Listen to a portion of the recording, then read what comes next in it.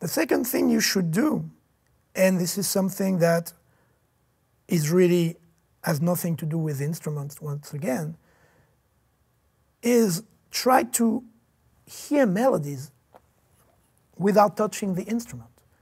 Because basically what people do, and it's often a mistake, is that they're trying to play a nice melody, and the way they do it is that they jump on their instruments. For example, I would jump on the piano and, oh, I want to find a good melody, you know. If I don't hear anything, I'm not going to find anything, right?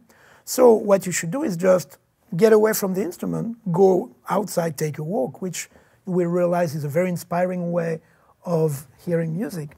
Take a walk until you hear a melody, until you hear something that you like. Then you go back home, and let's suppose that I'm taking this walk, this imaginary walk, and I'm like, okay.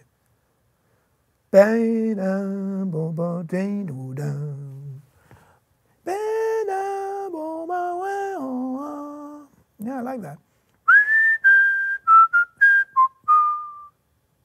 So you bring only a little, always bring a little digital recorder with you. That's a very important thing for a musician to always have with him or her, is a digital recorder at all times. Because you never know when the inspiration is going to strike, and you might want to remember what happened in your mind at the moment you felt inspired. So you take this little device and record yourself. Okay, and then you go back to your instrument at home, in my case the piano, but it could be pretty much anything.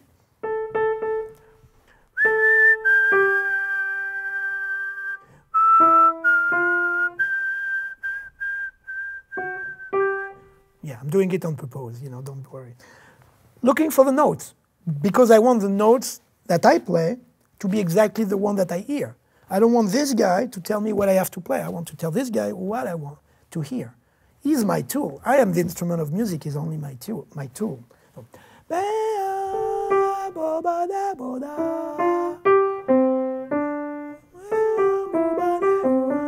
Oh, good.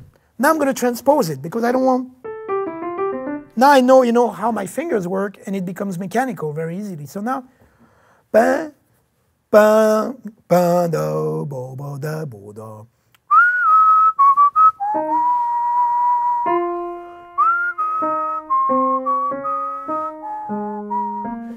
Please note that I'm always singing or whistling the note before playing it, not after. Because again, I want to make sure this guy plays what I hear. Etc. in all kinds of keys.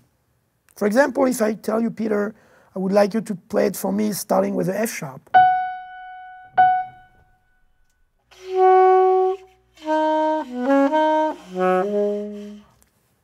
Okay, I'm going to play it again for you in the original key.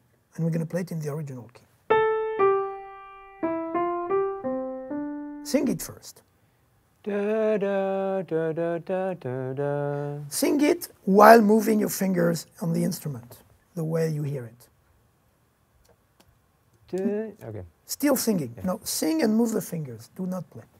Da, da, da, da, da, da.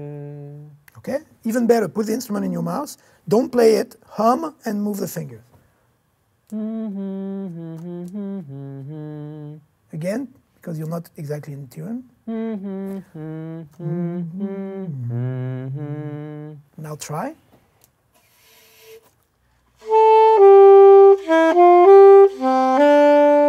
Okay, now we're going to redo it from F sharp. Oh, don't play. Sing it.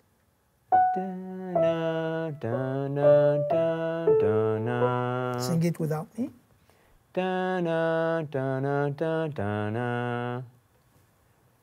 Don't play it. Sing it while moving your fingers.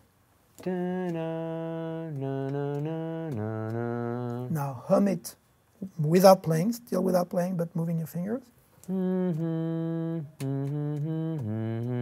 Now play it. Okay, now you're playing it right. The first time you didn't. So this is a process that you have to go through, because this is the process that ensures that whatever is here is going to go into your instrument. And as you understand, for an improviser, it is absolutely essential, because if I hear something, I don't have a second chance.